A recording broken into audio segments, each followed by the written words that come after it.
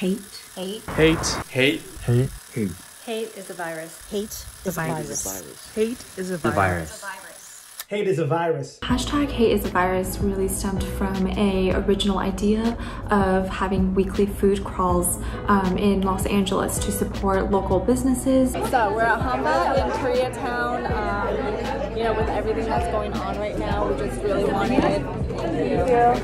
wanted to support local businesses that we know are not doing so hot given the circumstances, and we're a little bit early, but I was hungry. I couldn't wait.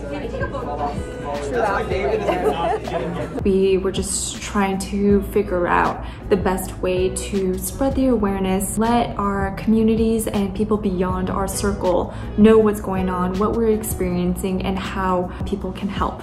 We have 3 primary campaign goals. 1, we're bringing awareness to these issues, not just within our own Asian American communities, but to communities beyond.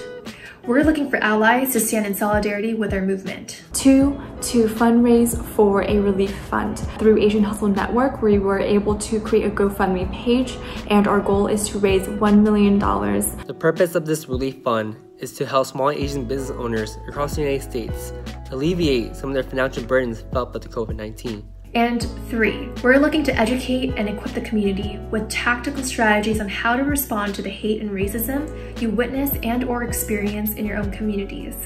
So what can you do today? Within just a couple of weeks of launching our campaign, we've already garnered over 4 million impressions. With that said, we're just getting started. We need you to join the movement. You can help us spread the word by posting a photo of yourself and a story of what this movement means to you and tagging hashtag #HATEISAVIRUS and @HATEISAVIRUS. You can also find us on Facebook. There is a Hate is a Virus filter that you can add onto your profile photo temporarily. Word of mouth is always great. Next time you're talking to your friends or your family, please let them know what's going on and how much it would mean for us to end discrimination and hate and these xenophobic acts that are just dehumanizing.